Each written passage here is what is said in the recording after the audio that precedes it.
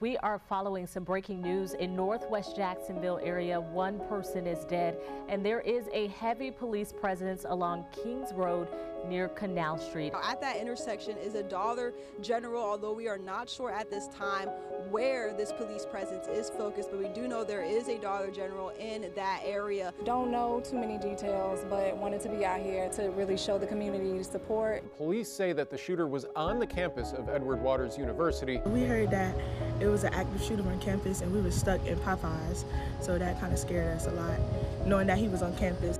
I was like, okay, I'm inside, so I think I'm good. But at the same time, like, this thing can really just like do anything. He could have killed us first.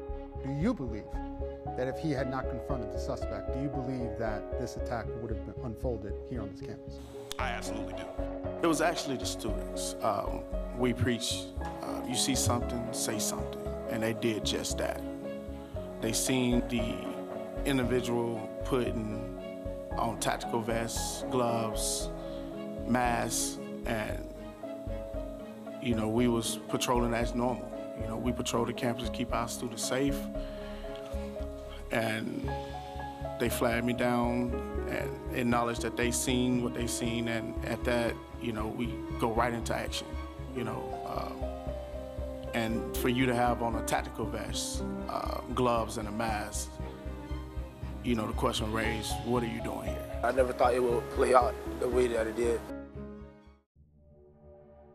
I've talked to multiple community members, many of them just worried that their family members may have been involved in this shooting. A lot of them calling out for answers.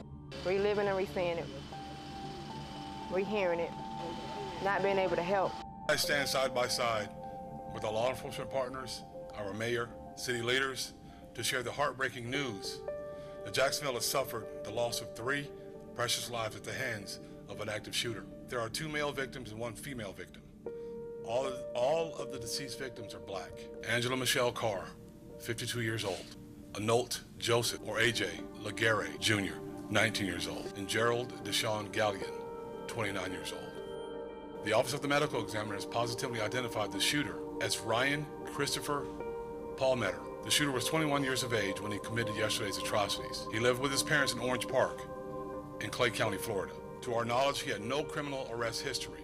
On 7/6 of 2017, he was Baker acted in Clay County. On 4/6 of 2023, the FFL transferred to Orange Park Gun and Pawn of a Glock 20 Generation 4 10 millimeter. On 6/22 of 2023, the FFL transferred to Wild West Guns and Gold Palmetto State Army PA-15 5.56 millimeter AR-15 type rifle. On 8/26 of 2023 at 12:48 in the afternoon, suspect arrived at EWU behind the library in a gray Honda Element, and he dons his bulletproof vest. During this time, a TikTok video of the suspect getting dressed at EWU with no timestamp on that TikTok video. At 12:55 and 10 seconds, EWU security backs into a parking spot in the same parking lot as suspect. At 12:57 and 49 seconds, the suspect leaves EWU south on Pierce Street, then west on Kings Road. At 12:58 and 17 seconds, EWU security follows our suspect out of the parking lot. Between EWU security leaving the parking lot and ShotSpotter 911 call at Dollar General at 1:08:04, EWU flags down JSO officer and says there's a suspicious person on campus. A white male, heavy set, wearing a gray tank top, black shorts, bulletproof vest, and blue latex gloves, and a tan Kia. That was the description they thought. They thought he was in a Kia.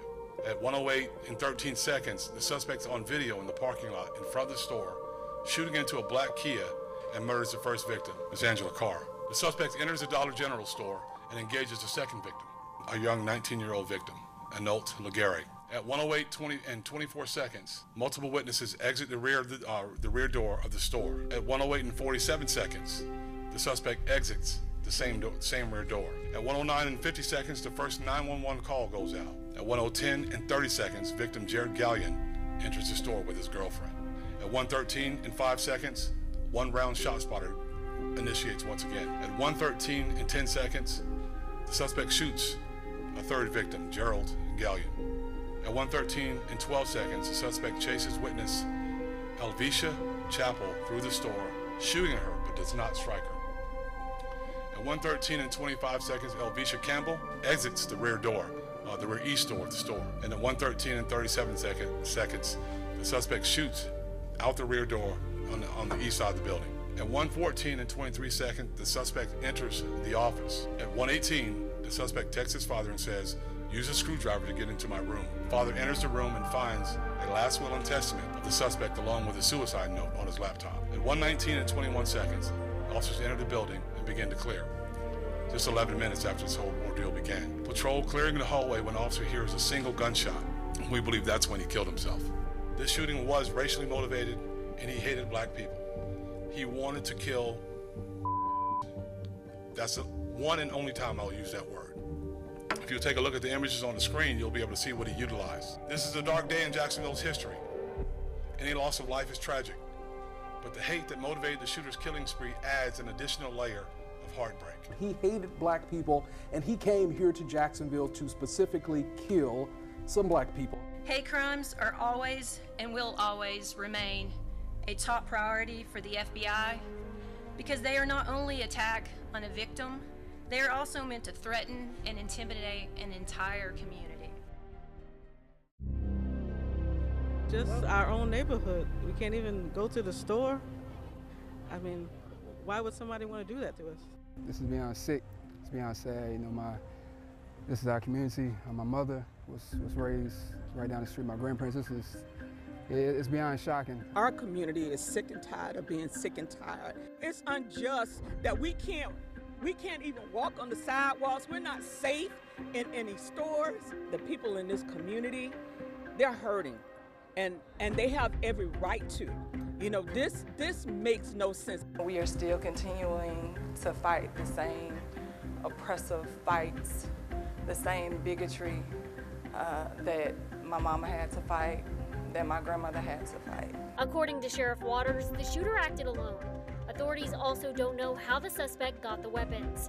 Mayor Deegan says the availability of these types of guns needs to be under scrutiny. This profile is just the same. Almost every time it seems like a young white male with a semi-automatic gun with so often hate in his heart. After he had exhibited mental health issues, how did he get a gun?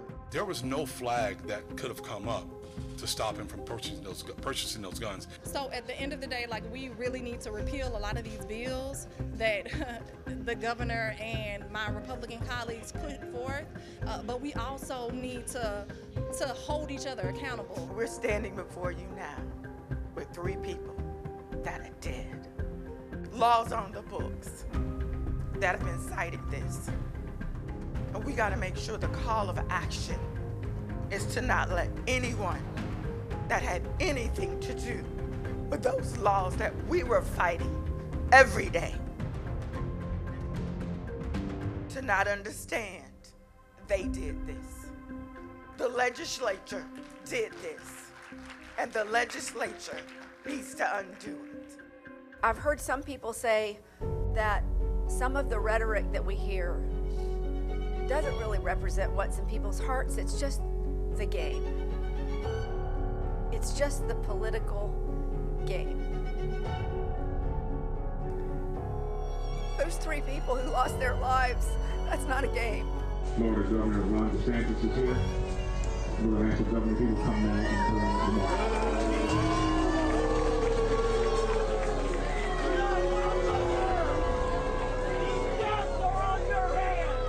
Do you understand why he got those boos when he showed up in the black community?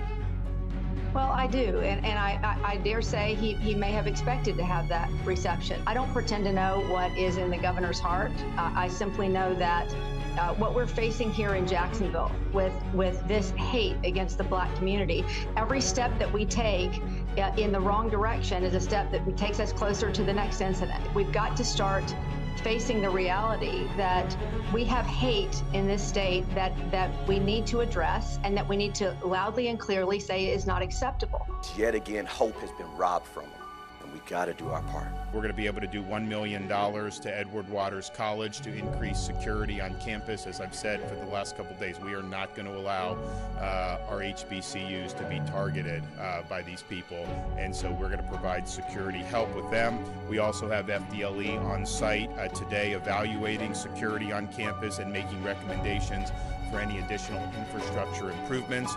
Also, per the request at yesterday's vigil, we're able to do $100,000 to the charity that's supporting the victims' families. I feel hurt, damaged inside. I feel empty, feel lost, because he was my baby. I just wish he didn't have to go out like that. He didn't even do anything wrong. All he was doing is just at work.